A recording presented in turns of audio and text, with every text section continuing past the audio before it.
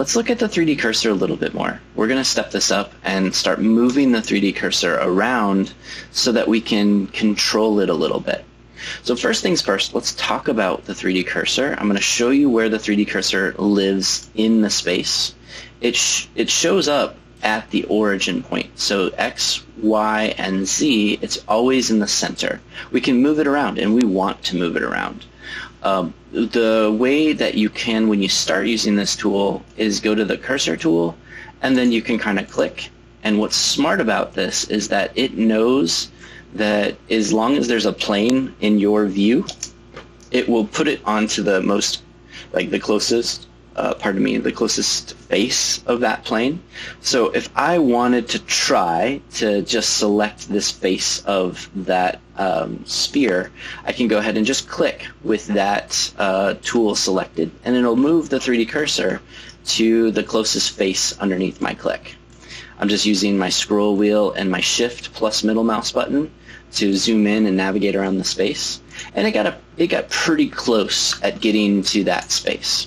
Now that's with the tool selected. I want to show you how to do that without having the tool selected, because always going all the way up over here, coming back, after a while it just takes too much time.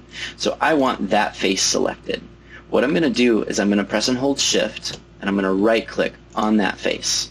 And that gets us pretty close to the center of that face to move the 3D cursor. You might be asking, okay, Chris, you've said that it's important to be able to move this, that we want to be able to move it. Why? Well, as you recall, you can put things where the 3D cursor is. You can move things to the 3D cursor. That's new.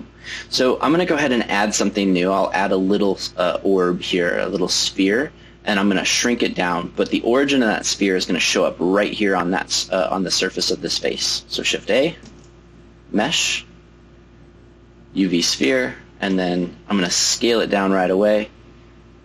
And so now I've got this sphere just kind of sitting right on this cube. And that's because I put the 3D cursor there, and wherever the 3D cursor is where objects that are added to a scene go.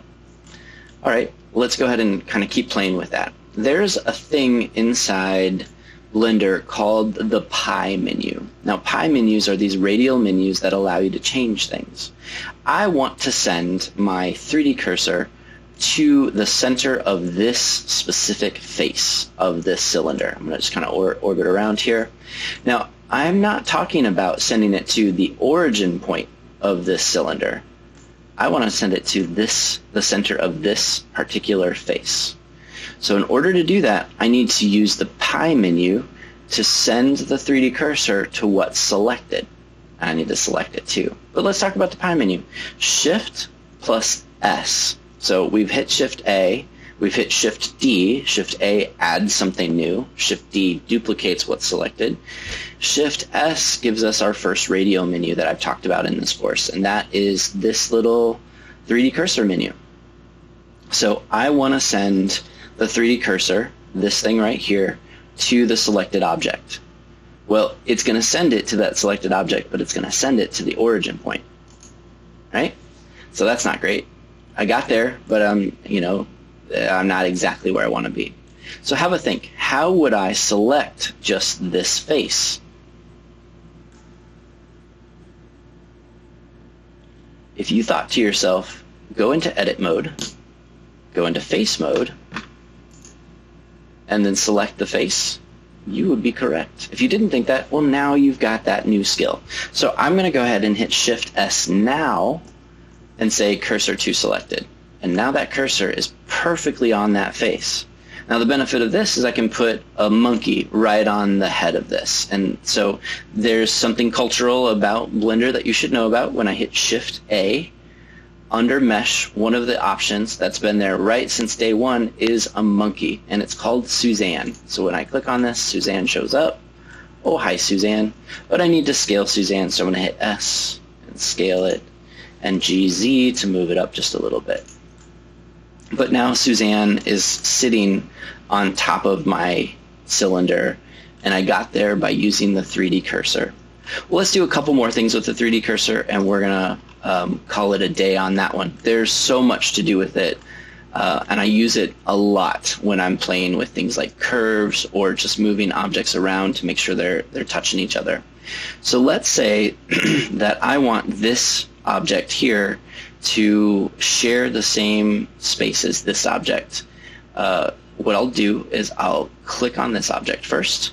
I'll hit Shift+S, and I'll say cursor to selected. All right, so that moves my 3D cursor from the top of this cylinder to this.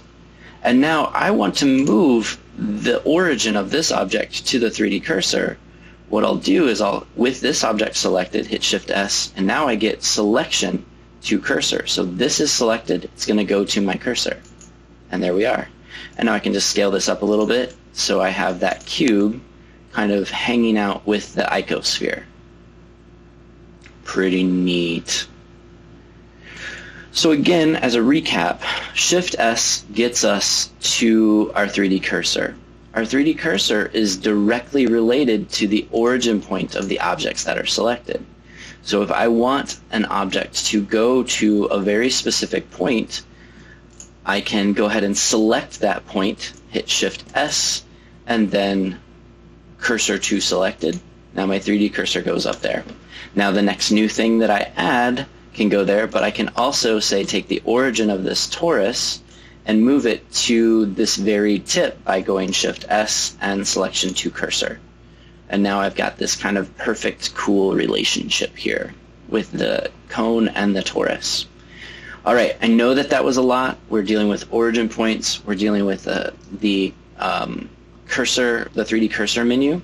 You should be able to not have to go up here, but to shift right click to move the cursor where you want. You should be able to use the Shift+S to move the cursor to selected or move a selected item to cursor.